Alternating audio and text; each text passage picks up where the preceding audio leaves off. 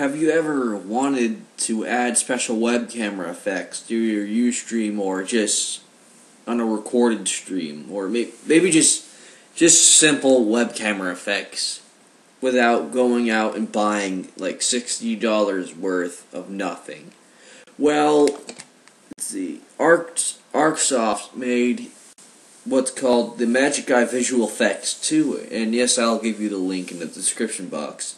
What it is, it's just basically a package of simple web camera effects that you can do. Let's just take my Ustream for example here. So if I click on one of these, it changes the picture and changes the background and everything like that. So if I press frames on here, it changes the whole scenery of the web camera. Now, you can buy this. The only reason you would buy this is to get rid of that nasty watermark in the bottom there.